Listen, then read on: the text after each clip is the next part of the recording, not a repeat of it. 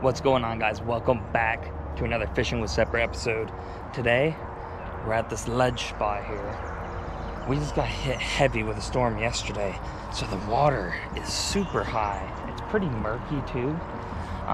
That's why I decided not to try to fly fish this spot today. We're gonna stick strictly with like spinners and phobes of such nature, and we're gonna try to cast out, see if maybe we can get some life out of this murky water. If we can catch something today, we are going to do a catch and cook. That's if we can catch something. But the water is running really fast through here. So what I think I'm going to do is, I've been here before, so I kind of know where the ledge goes. I know some fish like to sit out to the left here, but what I'm going to do, I'm probably going to cast up and try to reel it in through this fast water. And I bet you there's some nice sized trout sitting in this fast water here. But that's enough for everyone on. I'm gonna get you guys on the hat, and we're gonna cast out in here and see if we can get any luck. There we go, boys, fish on. That's another nice brown. Ooh, we got a jumper. There's a nice bite, a beautiful brown trout.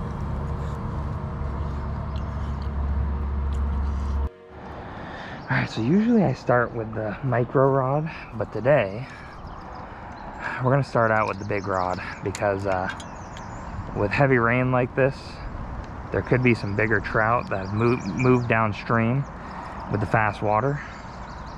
So I got the bigger phobe tied on here. It's just a gold phobe. And I actually have some like weird cotton stuff on here from a couple weeks ago when I was fishing. So we're just gonna pick that right off like that. But I think what I'm gonna try to do is I might try to get out on these rocks right here in front of me.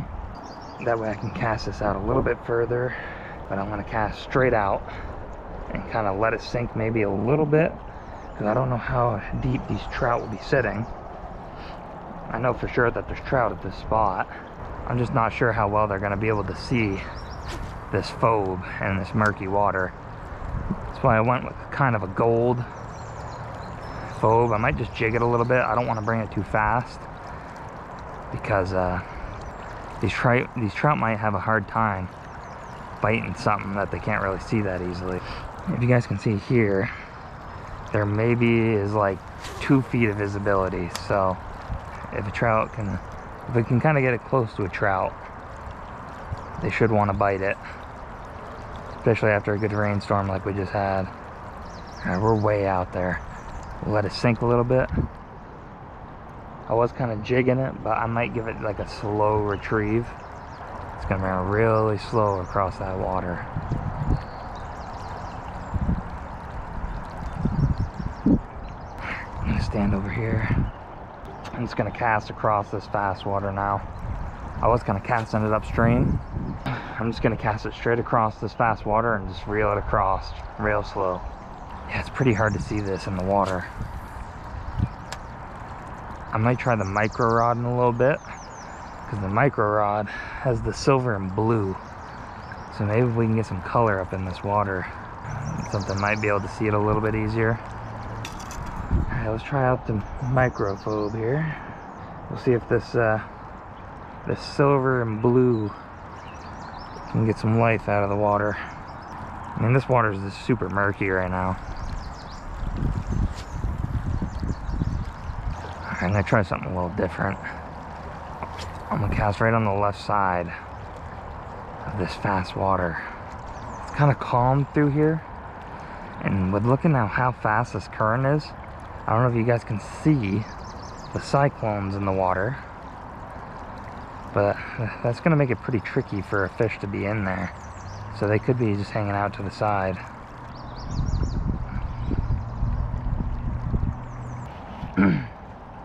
Alright, we're gonna take a couple more casts here. And if we don't get any luck, we're gonna go try a spot that we've done 2 episodes on. Just because I know that there's a good amount of fish in that spot. I mean, there's a couple good fish in here, but not enough to, like, with how big it is in here. I mean, it's just really hard to pinpoint where exactly they'd be, so we might have to try to go to the other spot. I'm gonna give it a couple casts upriver here. We're gonna go upstream to the other spot that we've been to before. We're gonna see if maybe we can get luck up there, because it's just really murky and running pretty fast here. And I don't think there's that many fish just sitting in here right now. So we're gonna take a little drive and we'll see what kind of luck we can get. All right, we made it to the other spot. So I was gonna go over on that side, because usually when the water is not this high, there's a nice island over there that you can kind of stand on. But when I was walking over on the bridge here, I saw that that spot is all flooded out. So our best chance is to come over here where this big rock is and try to catch a fish over here. And I'm curious, I might take a couple casts up here. Now if we catch a fish up in this area, we can't keep it because that's part of dog. Either that or above that kind of dam is. But I want to take a couple casts, see if maybe there's some trout in here. There might be a couple browns or maybe some brookies sitting right up here in this water. The water up here in this river versus down here is a lot clearer. Oh, we got a fish on. That's a fish on, boys. Guys, I wasn't even paying attention. Yeah, that's a decent fish, boys. Oh, that's a beautiful brown trout. Look at that brown trout, boys. There we go, boys. He's a slippery guy. Oh, there he goes. All right. Well, he might have knocked himself out. Oh, we're good. That guy was a very lively. Yeah, we couldn't keep him anyways, I don't think, because this part of the river here, I think, is still considered part of this river. I don't think it's until down there that is considered the other water body. And there's the actual poster stating the regulations. So the only thing we can use here is artificial, and we have to catch and release at this spot. Funny thing is, I was only reeling for a couple seconds when that fish was on. And he was kind of sitting way over there. Now, there is brown trout up in that river, but it is possible that that brown trout swam up while this river was high. But to be honest, I was not expecting that good of a trout to be sitting right up in there like that.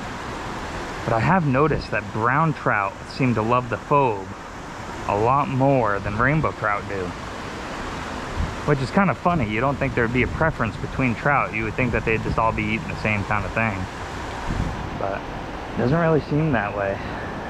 That was a really nice trout though. Once we start casting down that way, I'm kind of hoping that we can catch one so we can do a catch and cook. I'm gonna take a couple more casts. All right, I think we're gonna start moving down. I'd like to catch a trout for the catch and cook, and I'm hoping that's not the only trout we catch today.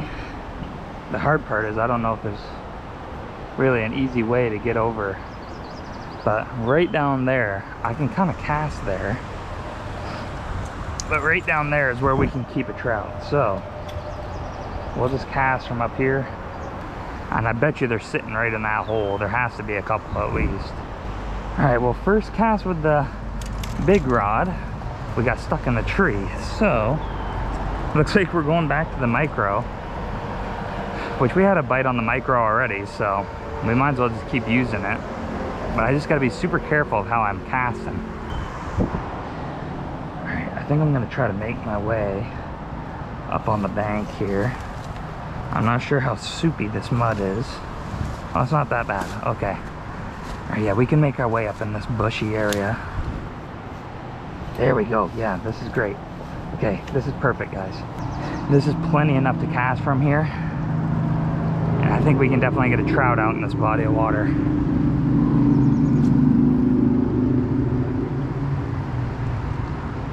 See if we can get us a trout for a catch and cook here, boys. So I don't know if the camera's picking it up, but this, you can see where the mud is meeting the clear water from the other river. And I can't help but wonder if the trout are sitting along that stretch. Because I'd almost think that the trout would be sitting in that clear water. I am going to try to take... What in the world? Did I just catch some fishing line? Alright, folks. We got tangled up a little bit, so I had to retie. But it wouldn't hurt to retie anyways, because that other trout was pretty decent, so definitely didn't hurt to get it all retied on.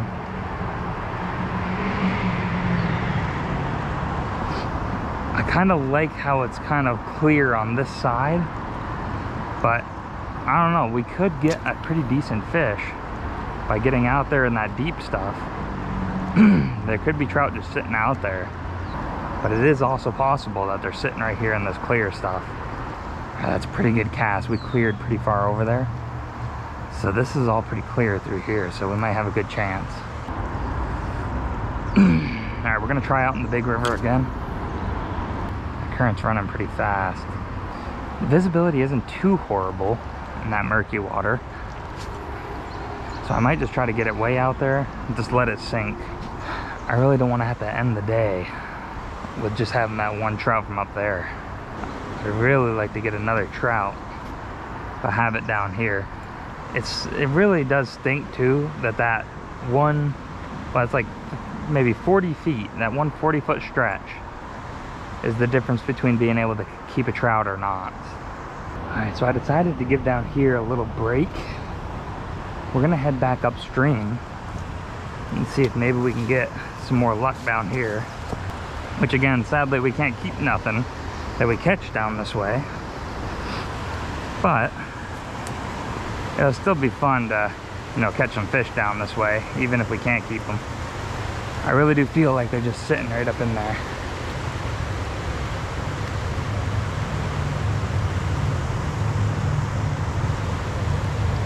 So I see like a deep hole, and I see if I can cast right out to it. So right there is some pretty fast water. But where I'm talking about is right about where I'm pointing. It's deep through there, and the water's not as strong. Right there, that's where we want to be. And I'm just gonna bring it right across. Oh, I think we might have just gotten nibbled, I don't know. Yep. There was like 3 trout right here that followed it in. Yeah, we're right back out where we want to be. I think there's a lot more fish in here than I thought. Oh, that's a good spot to be. I'd like to try it kind of up where it's calm there too. So I wonder if there's any fish just hanging out up there. This looks great right through here. Make sure that we don't spook any trout. Right over there is super deep.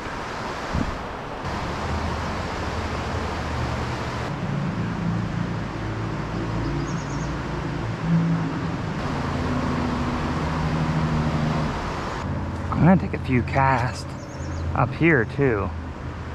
It's usually shallow up here, but with all this rain, it kind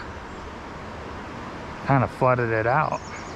I'm not seeing any follows up here, guys, so we might be out of luck when it comes to up here, that is. We're gonna head back down this way. I don't think there's anything up here. I think our best luck is just right here underneath this kind of dam right here. You know, and I could be wrong too. I mean, it could be that I could keep fish after the dam. That's a really good chance too. I might read the paper that's over here on the regulations to see if that might be the case, because it very well could be.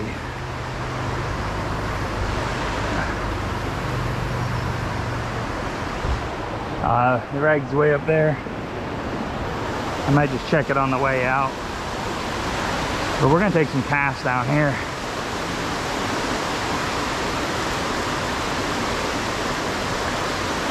Didn't get any more bites down that way. I'm just gonna read this right here. Dang. All right, guys, I just read the regulations. It looks like we could have kept that trout that we first caught. Dang, that stinks. All right, well, we'll cast back out. We'll try again, man.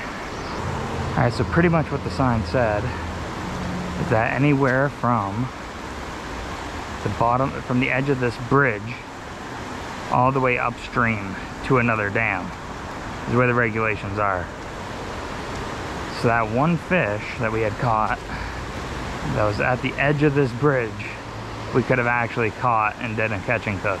So I might try to catch another trout from in this hole now that I know that, because there very well could be some more there, and I could try a different bait. We could also try back down there again, but we're limited on time. I don't know if you guys can see all the rain clouds coming, so we're kind of limited on how much time left we have fishing. So I'll give it a couple more casts here. We'll see if we can catch anything where we caught that other brown at. And if we can't, we'll try down there a little bit longer. If we don't have any luck, we might have to call it, because it's gonna start raining soon. All right, so we got our jerk bait all tied on. Now I think if we can get it pretty far over there, and we'll just kind of jerk it through the water.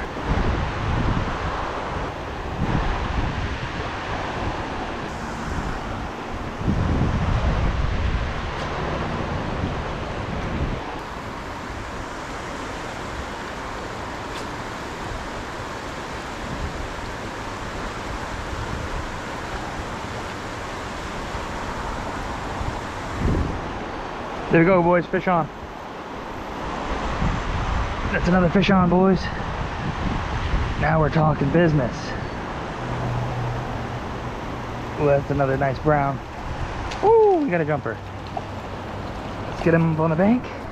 Nice. There we go, boys. It's another nice, beautiful brown trout. We're gonna get him up on the bank. We're gonna be keeping him. We need to get something just to bonk him out real quick. Alright guys, we got ourselves a rock. We're just gonna give him a nice little bonk. And we're gonna put him out of his misery. Alright guys, here we go. Alright, I'm gonna go ahead and I'm gonna wash him off real quick. There we go, boys. A beautiful brown trout. There's definitely some good meat on him. So I'm gonna go ahead and I'm gonna get the knife out. We're gonna start filleting. And I think we're gonna do a catch and cook since the weather cleared up on us a little bit. And we're gonna go ahead and use this rock as our cutting board. So with this trout, I think what I'm gonna do is I'm gonna take the head right on off of him.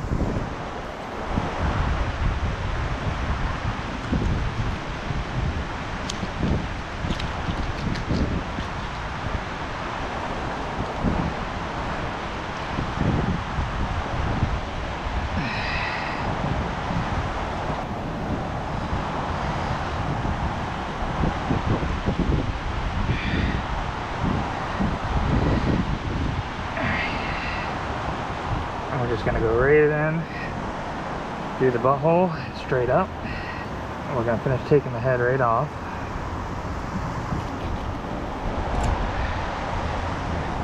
All right, there's our head.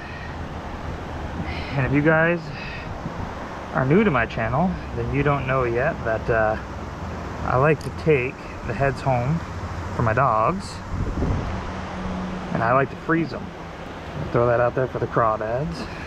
We're gonna go ahead and score right down the kidney. We're gonna go wash this blood out.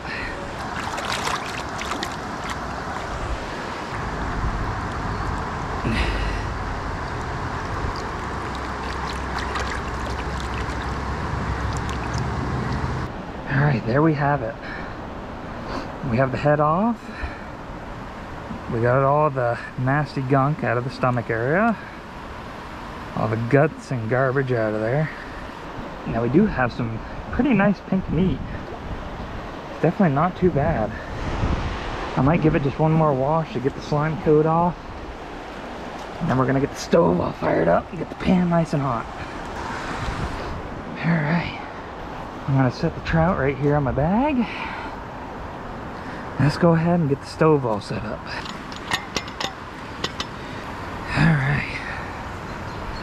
So I need a nice flat spot to cook this trout.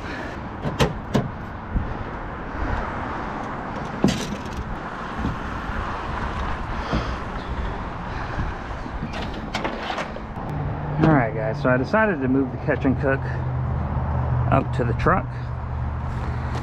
There was another guy fishing down there and I didn't want to disturb him and his piece by, you know, talking and cooking fish, you know. So I decided to come up here. We got a bike path right here, so it's not a big worry. Plus, it also started to rain. So I wanted to be able to get somewhere where I could pack up quickly if I needed to.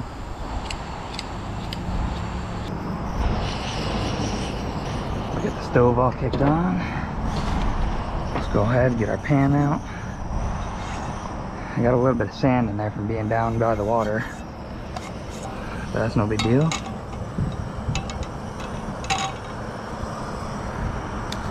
I'm gonna go ahead and get some oil in this pan just to start getting it hot.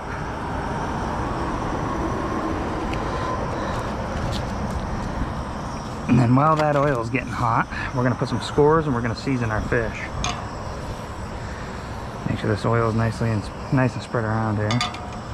So our fish isn't gonna quite fit in the pan, guys, so we're gonna go ahead and we're just gonna cut it in 2 pieces. Like so. We're also gonna make sure to score our fish, that way it doesn't curl. I'm always biking on dirt roads.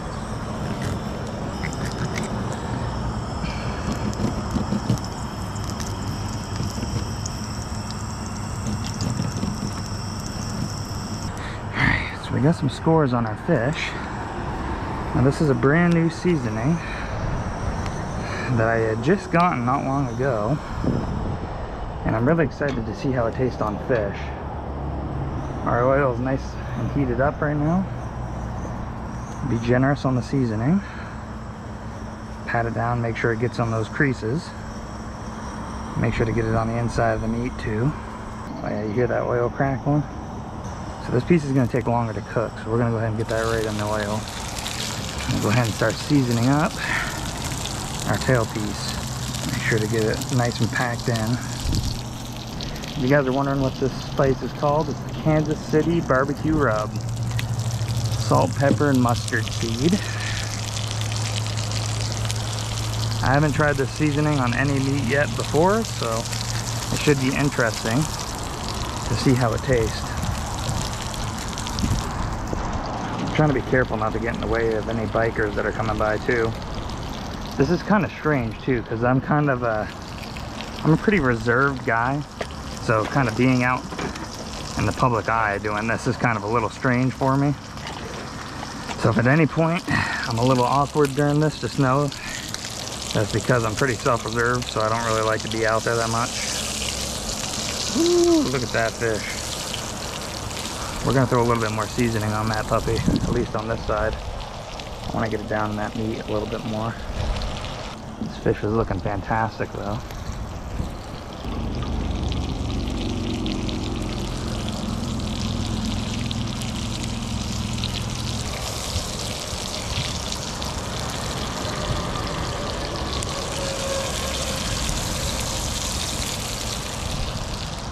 Throw a bit more seasoning on this side as well.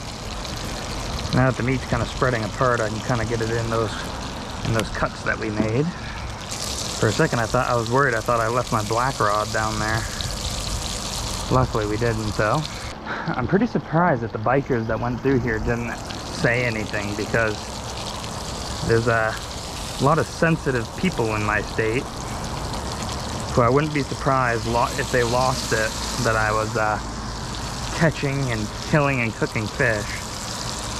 But we're out in public, we're on a public bike path, so even though it says no motor vehicles, you don't want to go in motor vehicles that way.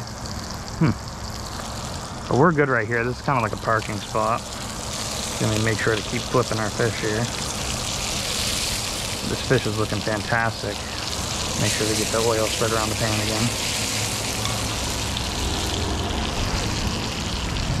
What we're gonna go ahead and do is we're gonna put our seasoning back in the bag. our oil's already back in there. While that finishes cooking too, I'm gonna put the rods away.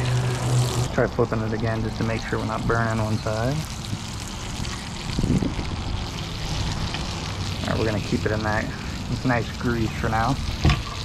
We're gonna move it in there. All right, while that cools down, we're gonna take care of our bag and our poles.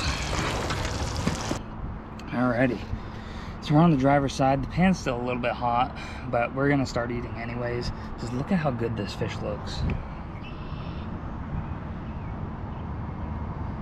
Man, that just looks absolutely fantastic. So I think I'm actually just gonna set you guys. Let's set you right there for now. This pan is super hot, so I'm trying to figure out how to eat this without absolutely burning the living daylights out of myself. We got a little fin on here I want to peel off.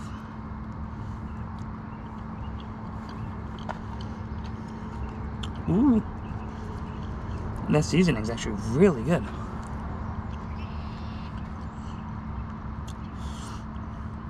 I thought this seasoning would be like a little bit spicy, but it's not spicy at all. It has like a really nice sweet to it, which actually ties in really great with the fish. Because this brown trout had some pretty sweet pink meat, so it actually ties in really good together.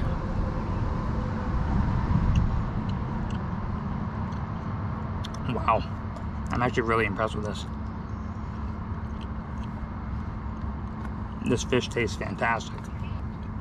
As usual, you always got the pin bones. That's just what comes with eating trout like this. You're always gonna have the pin bones. I mean, look at that bite. There's pin bones everywhere in this. That's right, they're coming right out like it's nothing. So we're just gonna peel these bones right out. And there's a nice bite of beautiful brown trout. That seasoning is absolutely phenomenal. If you guys enjoy fishing and you've never done a catch and cook before, just get out there and do it, guys. I mean, the stuff for a catch and cook is so cheap. I mean, I got that stove. I think I paid like $25 for it. And then you just get those little propane tanks. You can get like 2 for $7. They're so cheap. And then all you really need to get from there is just get yourself a pan, get some seasoning. You can do butter or olive oil. I use olive oil just because it's easier to carry around like that. So, but anyways, like I was saying, just get out there and try it. It doesn't hurt just to try it out. And if you've never had trout before, you definitely got to try it out, because trout is absolutely delicious. There's so much flavor on that skin, especially with all the seasoning, but so much flavor. All right, guys, I'm gonna keep eating this trout. I just want to thank you guys so much. If you guys have made it to the end of this video, if you guys do like these videos and you want to see more catch and cooks just like this, please make sure to drop a like, comment, and subscribe. I really do appreciate you guys watching and sticking through this whole video. And I want to thank all of you for supporting this channel. We just hit 100 subs on this channel, and we hit it so fast, so I can't thank you all enough for that. But thank you guys for joining me today on this adventure. This catch and cook was absolutely phenomenal. I wasn't sure if we were going to catch fish today with the first spot, but we went to the second spot and we got it done. So anyways, thanks again for watching, guys. I'm going to finish this trout off and we'll catch you in the next episode. Fishing with Sepper, we'll catch you next Sunday.